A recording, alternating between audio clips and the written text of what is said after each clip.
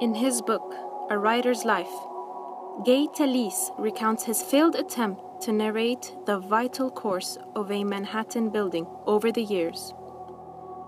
Talese focuses on the people who inhabit it and tells their stories, but leaves the space in a second place as only observed from the outside. In the end, we hardly know anything about the house. Its impenetrability makes it impossible to understand. It is a way to see it, but the house can also be understood from within. In his book, The Things, George Perec describes a dream house, which will host the material life of two bourgeoisies and, at the same time, offer a masterful lesson of living in suspense. What matters is what can be touched, the detail, the emotional proximity to it.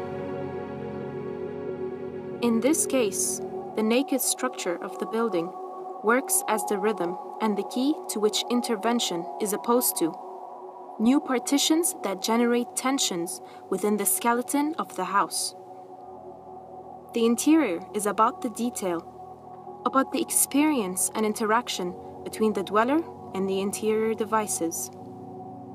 The design awaits the user, the protagonist who must set in motion the sequence of small tricks that are enclosed within.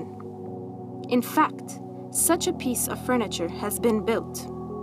A cabinet full of sliding panels and oblique planes that confronts with the old layout.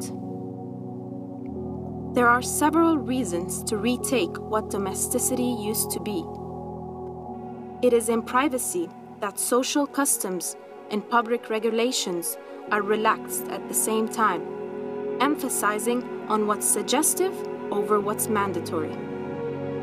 We have become so accustomed to the vulgarity of our rooms, to the tastelessness of real estate product that we consume, that reconsideration becomes necessary immediately.